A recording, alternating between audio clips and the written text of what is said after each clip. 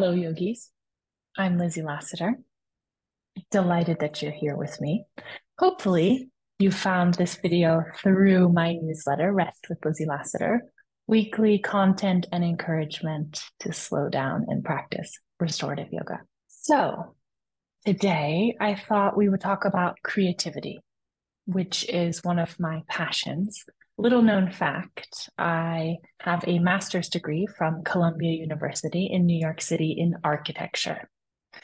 Creativity, my thesis for today's class is that creativity is about intuition plus iteration.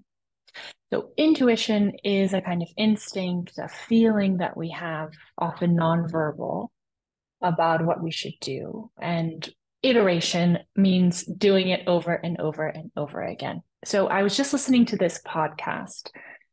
I'll link below this YouTube video. It was an episode with Rick Rubin, the music producer, and Andrew Huberman, who is a professor at Stanford University. And they were talking about creativity and talking about how the brain is inside the skull, but the nervous system, much of the nervous system, of course, as we know, extends throughout the body. And that the body is actually a vast collector of information. And that, of course, got me thinking about yoga as a modality to train our creativity, in that we are training our intuition and that we are actively listening to the body, listening to the signals from the nervous system.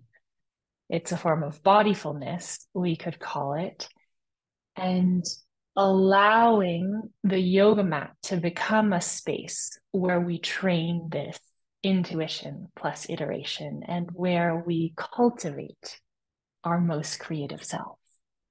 So that's what we're going to be playing with today on the mat.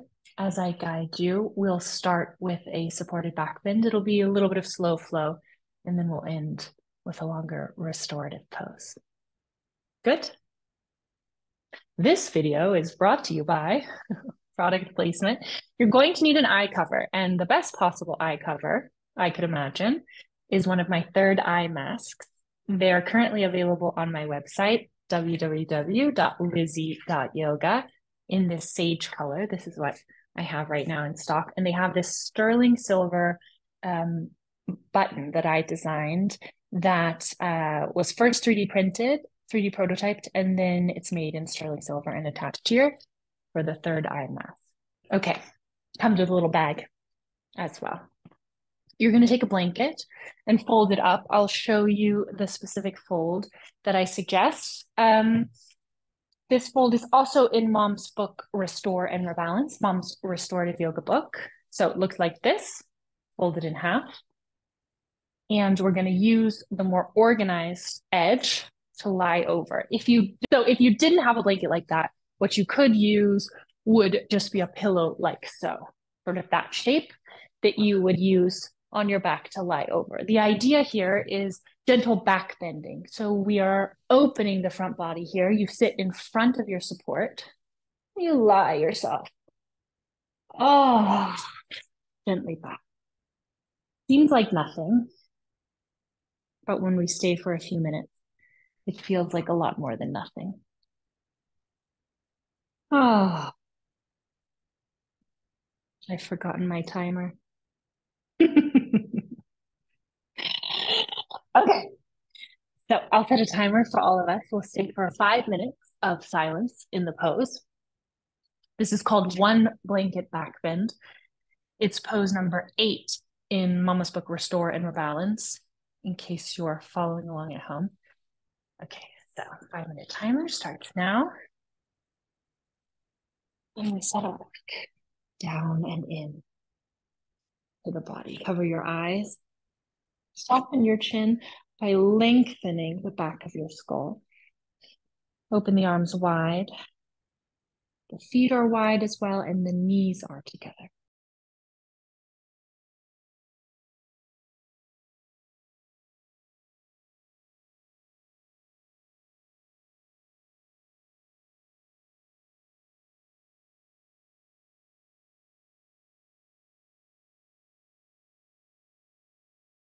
listening here to the sensations in your body, the sensations that accompany relaxation, and opening yourself up to any other information that might arise.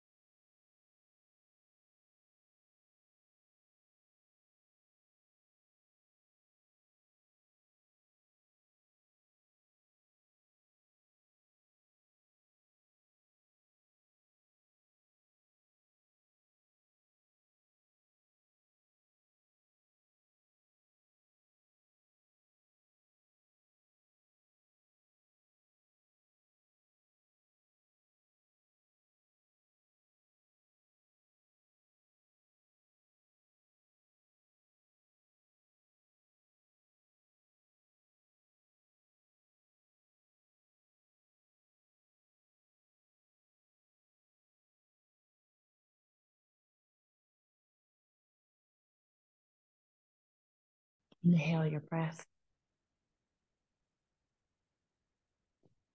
Exhaling. Roll yourself to the side.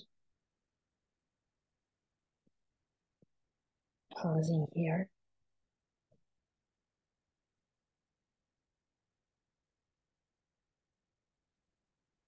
And press yourself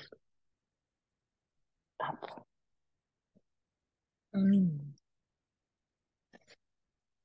Take a moment Elevate your pelvis slightly. Let's sit. 2, listen to your heart.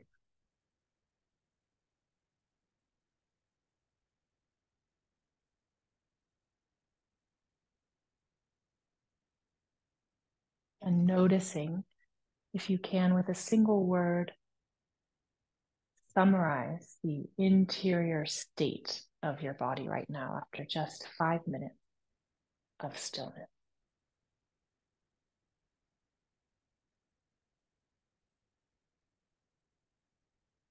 I feel unwound, in the best sense, unclenched, unrolled, unbound, expansive.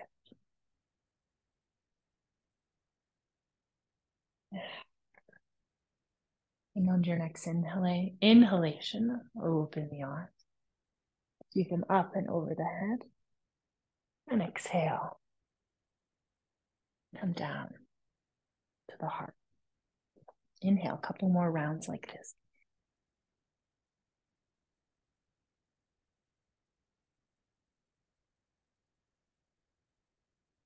Letting the shoulder blades move and fly up. Exhale. One more time. Inhale.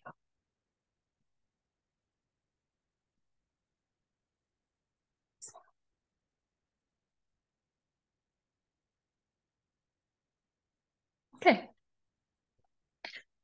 So I would like to do a twisted side extension over a bolster, if you have a bolster, over a firm pillow, if you don't.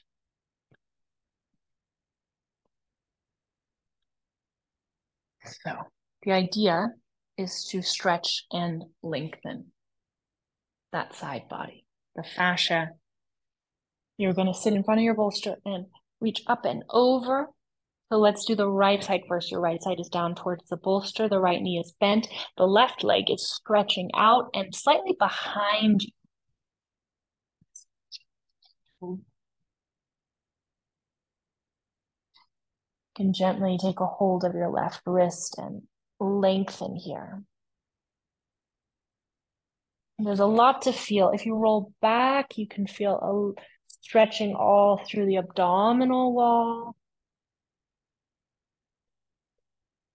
And as you roll slightly forward and twist and lengthen, you can feel the stretch to the side body. Make sure you're pressing back strongly through that straight leg heel. Every pose needs an anchor, and that heel is the anchor of this pose. And then keep rolling so your heart begins to turn towards the mat. One more breath here.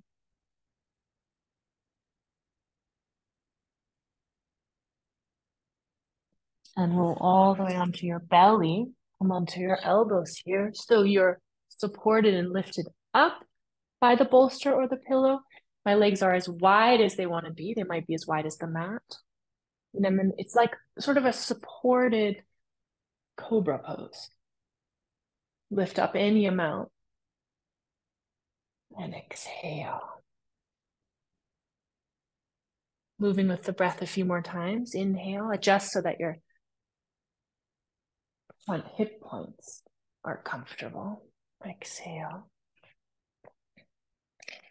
You might want to go a little bit off the straight and narrow, off the rectilinear version of the pose with a little sahaj. And exhaling, and I'm sort of rotating and lifting asymmetrically. I turn the head and exhale. Last couple of rounds, you might want to, now I'm going to bend my right knee as I press more strongly into the left hand, turn away, left knee. simply exploring here. Your pose, your slow flow might look very different than mine. In fact, I hope you have your eyes closed as much as possible. Oh, exhaling last time.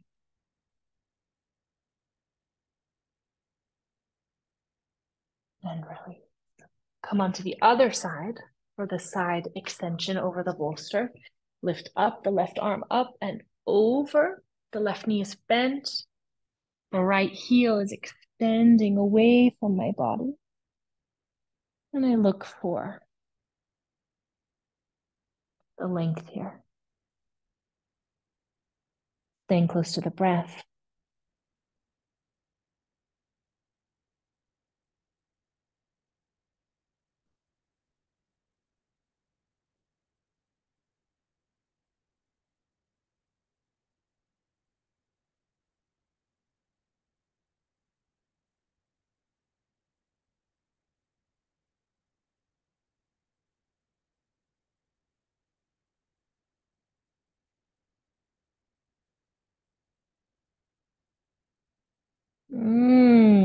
And come back to hands and knees.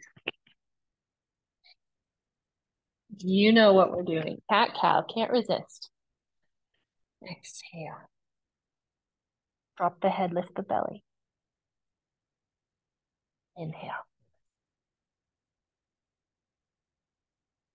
Lift the heart. One of the most nutritious movement pairs for your vertebral column.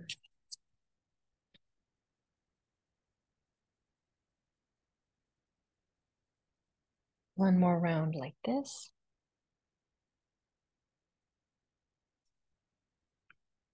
And inhale. And now, just as we did with the cobra, the supported cobra, go a little bit off kilter here, off book, cooking without a recipe, just finding what feels good. Lifting back and forward, left to right, spiraling.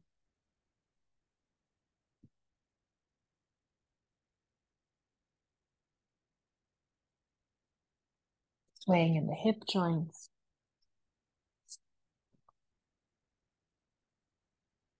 Feeling the shoulder blades slide along the back body against the rib cage.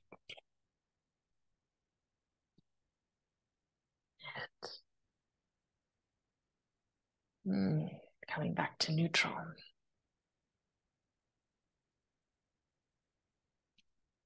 Let's do a supported bridge pose now. This is a restorative yoga pose.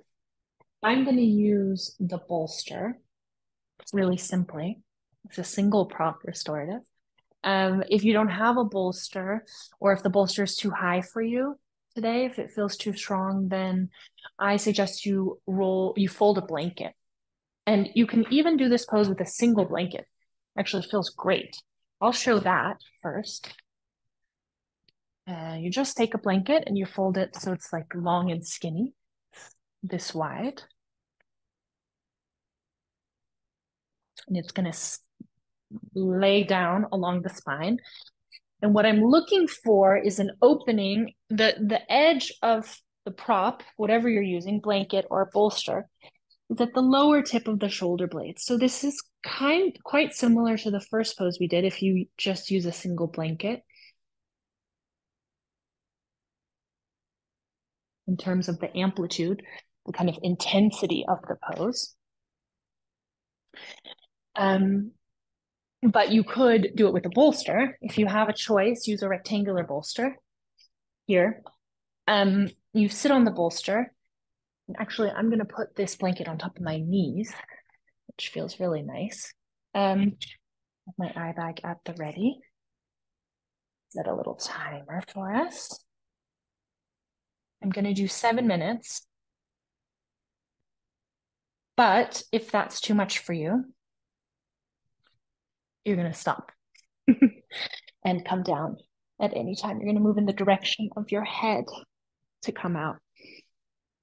So this is a supported bridge pose. This little move is really nice to drag your wrist away from the back body. And you let your, need to scoot a tiny bit towards my, you're really hanging. C7, C1. The base of the neck is absolutely lifted. My shoulders are just lightly touching the mat.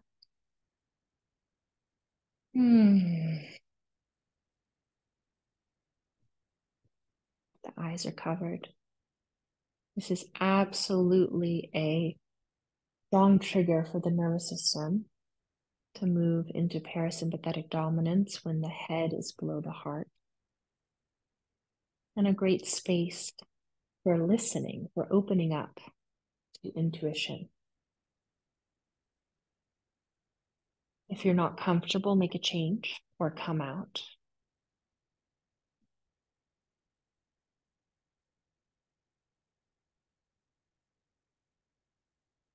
We'll practice in silence together for a few minutes.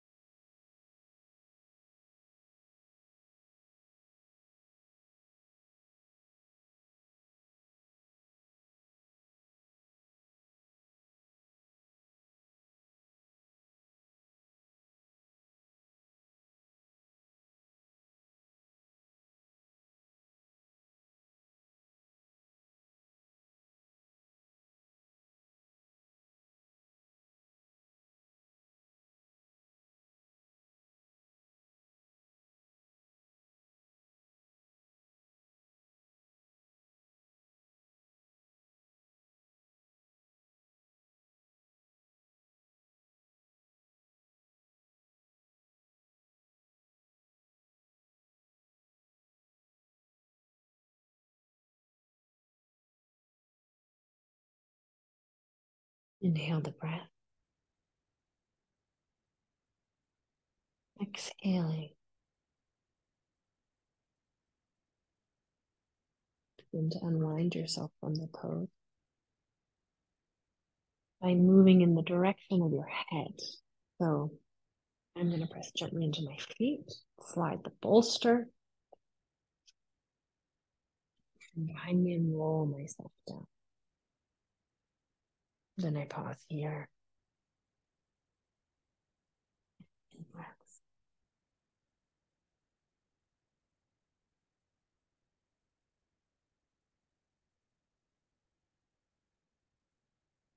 Roll yourself to the side. Mm.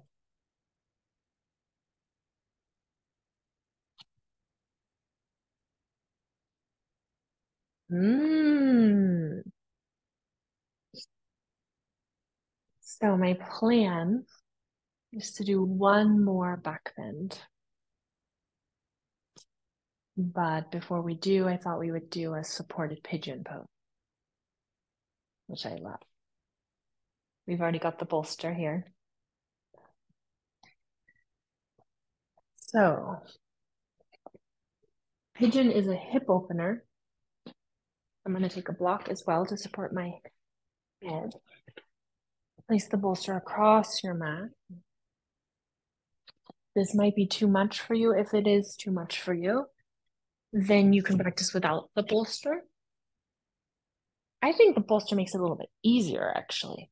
So what I want is my front shin to be parallel to the bolster. And then I begin by lifting up. I just think this position, this beginning of pigeon, always feels so dignified in the body. A sense of nobility or embodying a sense of pride. And then exhale, and this is a sense of, as we bow forward, a sense of humility. Come down onto your elbows if you can. I like to support the head.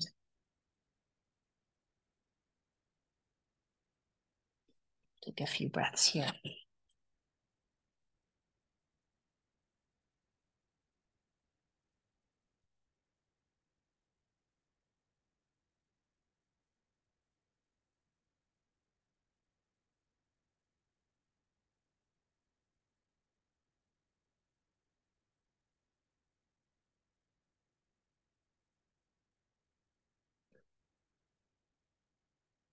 Feeling as we move through the practice.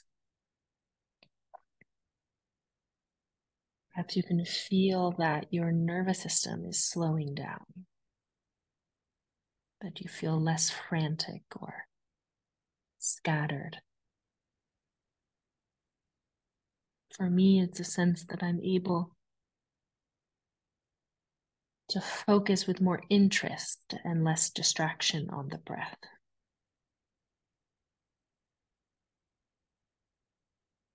Let's take 3 more breaths here.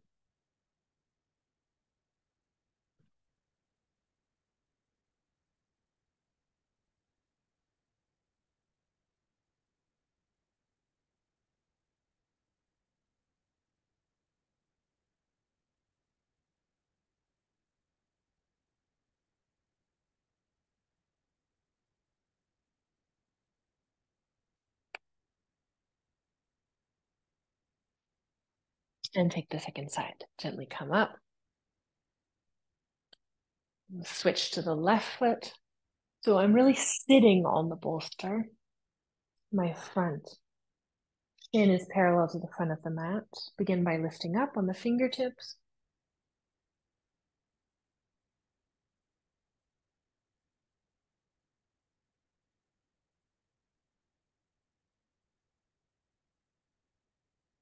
Breathing in that sense of dignity. And exhaling humility as you bow the head and come down onto your support, your elbows, your block. The back toes are turning under and in.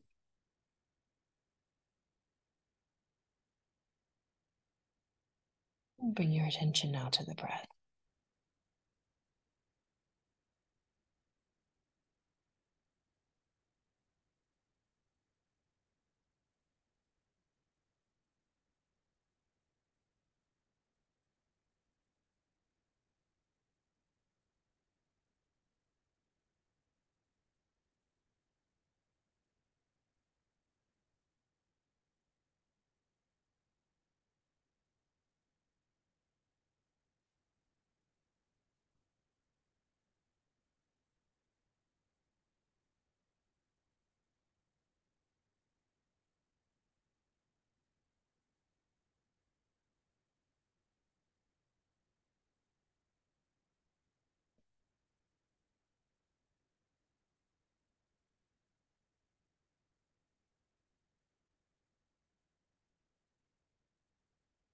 2 more breaths.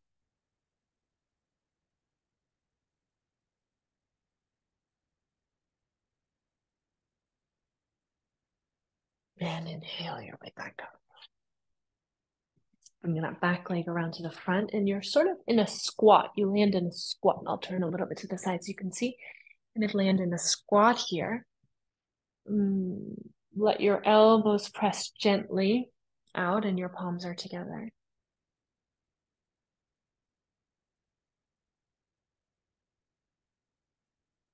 And exhaling, come up to Uttanasana. Bow the head. Feet are wide.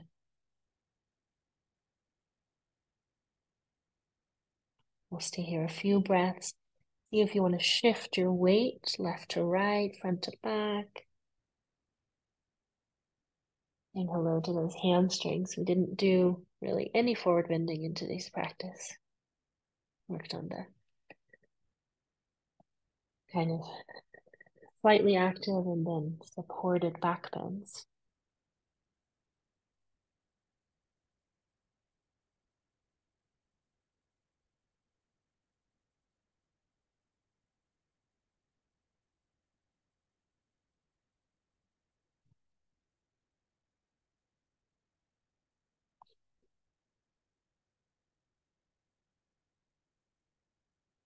And inhale, press into the feet, come all the way up, palms together.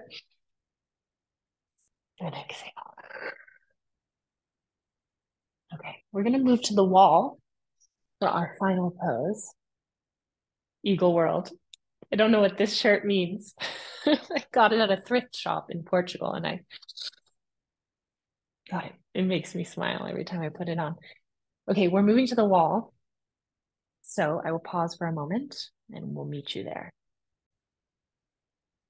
And we're back at the wall. We're going to start with a half dog pose and then supported legs up the wall to conclude our practice today. So come to the wall and make an L shape. Press your palms against the wall. The legs are straight. The head is soft. And you're pressing the palms, moving the hips towards the center of the room.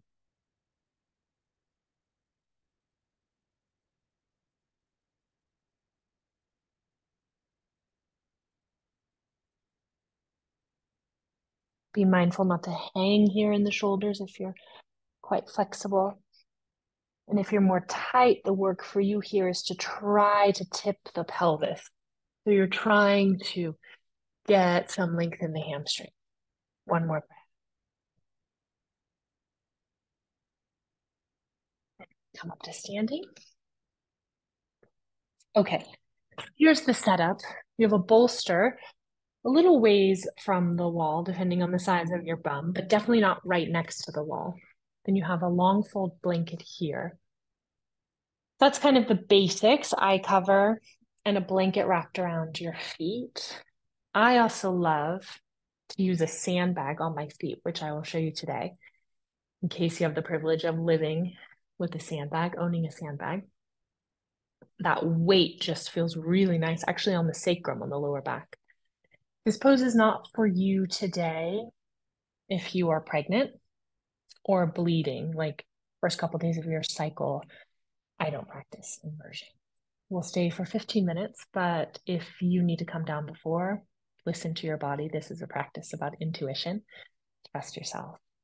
And as an alternative, if this isn't the right pose for you today, I would just take a shavasana. Lie flat, support the knees, the ankles, something under the head, cover the eyes, cover up, be warm. All right, so I'm going to roll myself onto the bolster. This is a slight back bend because the pelvis is elevated and the tailbone is dipping a little bit down. I'm going to just put my third eye mask at the ready. I like to practice this pose with really warm socks because of the inversion. The blood begins to come down out of the feet. So I have a stolen pair of socks from my partner. Those are the warmest stolen socks. And then take a blanket and wrap it around. So this does two things. It's kind of the padding against the wall and the warmth. Wrap it around. You can also use, a lot of people teach this with a strap. You can also, of course, use a strap around. It's not really to hold the legs together, it's to keep them from falling apart. Now, I like to put a sandbag. I think this is maybe 5 kilos, 10 pounds, something like that. Rocks. And then I sit like this. Oh, so nice. So nice. Set a timer for us. I'm going to set it for 15 minutes. If your feet fall asleep, you need to come out. So that's kind of your own personal timer. But we'll stay collectively for about 15 minutes. Enjoy. This is the last restorative pose of our practice today.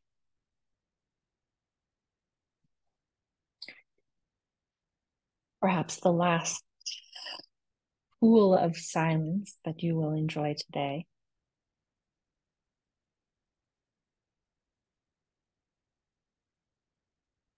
Let yourself breathe into this spaciousness. What a gift. What a luxurious gift. Lie here knowing, not just feeling, but knowing that you are safe and you are held. And you are allowed to rest. You deserve to rest. This type of work is, of course, svadhyaya, self-study, introspection. It's for ourselves, but it also absolutely for those people that we live and work and are in community with.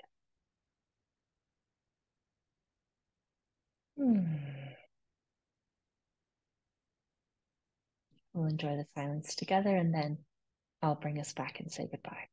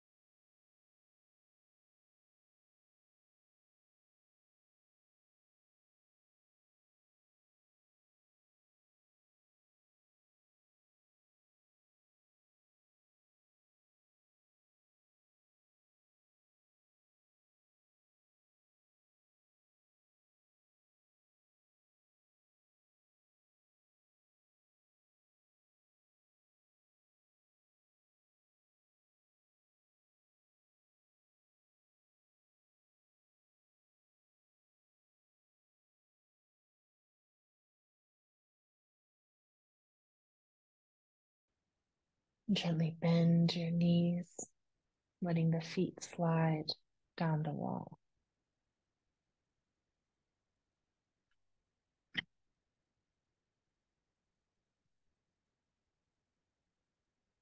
Roll yourself to the side.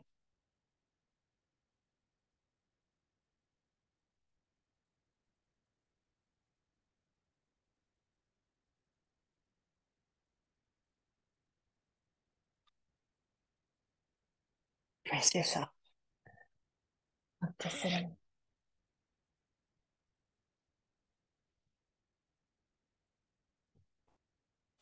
What a pleasure it is to share this practice with you. Inhaling, open the palms away from the body. With an exhalation, bring them together in front of your heart. Namaste. May we live like the lotus, at home in the muddy water. If you would like to learn to teach restorative yoga, we run about one online training a year. You can go to lassiter.yoga to find out when the next one starts. Other than that, take care of yourself.